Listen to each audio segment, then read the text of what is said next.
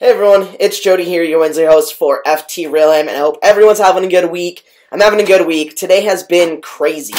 I went to a high school in town to talk about pronouns and any other questions that these high school students in the GSA had. It was really awesome, and I'm going to make a personal video about it tomorrow. So check out my personal channel sometime tomorrow, and it'll be there. But I'm going to jump into this week's topic because I feel it could get kind of long, since I tend to be a talker, and I'm really trying to work on cutting stuff down for you guys, because shorter the better, right? And so, this week's topic is trans people in the military and trans people that are like athletes at any level. Excuse me. And so, for those that haven't seen any of my other videos about me talking about my military experience or my military background, I was in the military for a total of 6 years. I was in active duty for 4.5 years. From 2005 until 2009, I signed my contract at the end of 2004, but I didn't leave for basic training until February of 2005. And then I got out of active duty end of June 2009, and I was in the reserves from the beginning of July 2009 through April of 2011? A year and a half later, something like that? Yeah, seems about right. And so, during my time in the military, I had already known that I wanted to transition. I had already embraced my trans identity, and I had made the conscious decision to actually postpone my transition because I wanted to serve in the military, and the Don't Ask, Don't Tell policy was still relevant at that time, since it didn't get removed until 2013, I do believe. And pretty much the Don't Ask, Don't Tell policy, for those that don't know about it or haven't seen Spencer's video, is you could be dishonorably discharged from the military, and at that point, it is pretty freaking serious on that level to be kicked out of the military, discharged from the military with a dishonorable discharge. And so, since the repeal, people that were discharged underneath the Don't Ask, Don't Tell policy, they had the opportunity to repeal it and change it over to an honorable discharge, and actually had the opportunity to re-enlist if they so desired to. So, that background there. Most of my military career, I spent not talking about my trans identity. I didn't talk about my sexuality in any capacity. While I was in basic training in AIT, I didn't give a shit at all. I did have a battle buddy that was very open about her lesbian identity, and almost got the both of us kicked out. And so I was freaking out. I was like, my life is over. I gave up my scholarship, my softball scholarship, to be in the military. Oh my god, what the hell is going to happen? My life is going to be ruined. Like, I was literally having a panic attack. And so, obviously, the findings were false on some accusations that had occurred around this, around her lesbian identity being brought known to the drill sergeants. But there was a full-blown investigation, and I was literally tweaking out. And at that point, I stopped talking. We ended up having to switch up battle buddies. I couldn't be with her. Couldn't be her battle anymore. I got a new one. And I just didn't talk to anybody anymore. I was like, zipped it. I didn't even care. The only people I would talk to was my family, my friends back home when I would call them on the weekend, like once a week, and my drill sergeants. If they asked me something, they were the only ones I talked to. I was so scared. And that was kind of how my military career was. Once I got out of training, I got stationed in Hawaii, and I had a really close, tight-knit group of friends. There was about maybe six people that I really hung out with, and I kind of put them through a test to see if it was okay that I could tell them, because it was really hard keeping this a secret from people when I was just like bursting and dying inside on trying to live two separate lives. Like, I didn't want to be around my friends because they didn't know, but then I couldn't really go anywhere by myself because then it was just really boring.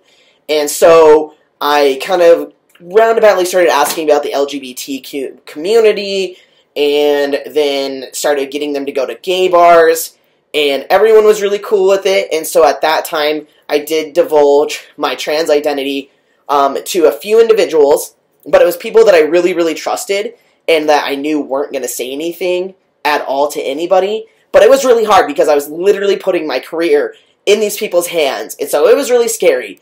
Obviously, nothing happened. They accepted me for who I was. They were really open and receptive about it. And it was just kind of what it was. So that was pretty cool.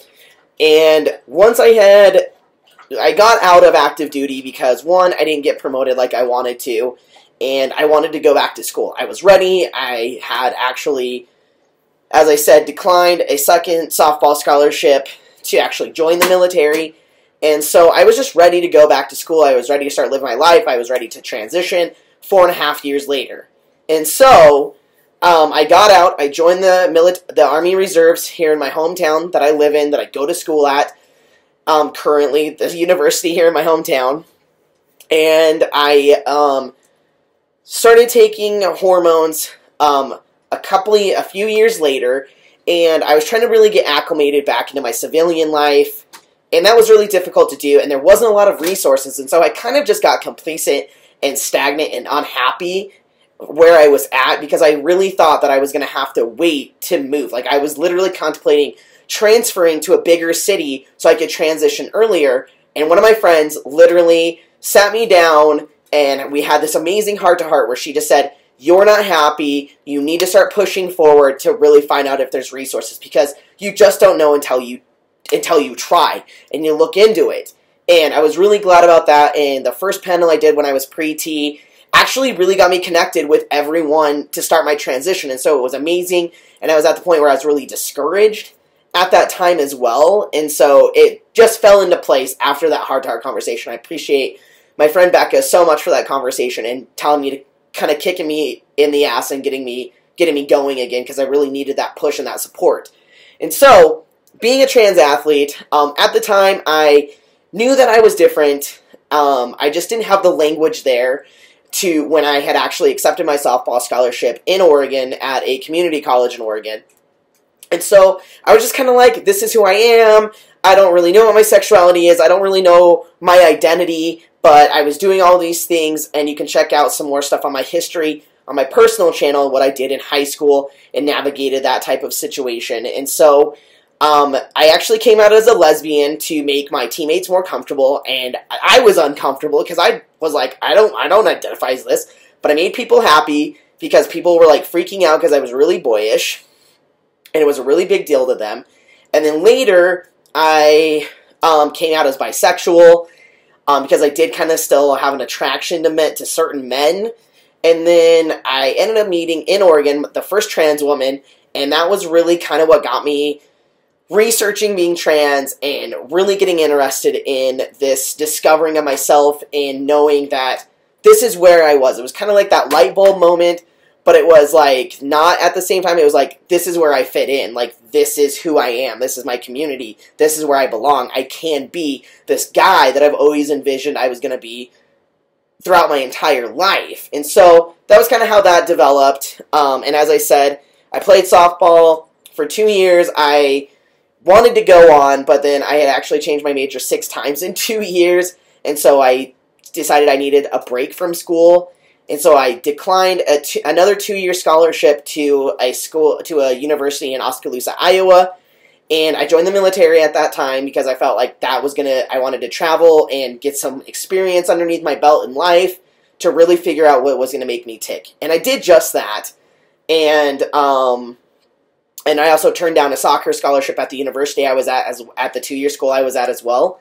And so I'm really happy to see that currently we have trans people in the military standing up for what they believe in and being able to show people in the military that trans individuals don't have a mental illness, they're not a disease, they're not crazy, and that they can function as normal people, that they're just normal people and they want to serve their country, they want to do normal things, they have goals and expectations for their lives just like everybody else. And I appreciate all of them, and I really wish this could have come about a really long time ago, but unfortunately it didn't. It happens when it happens.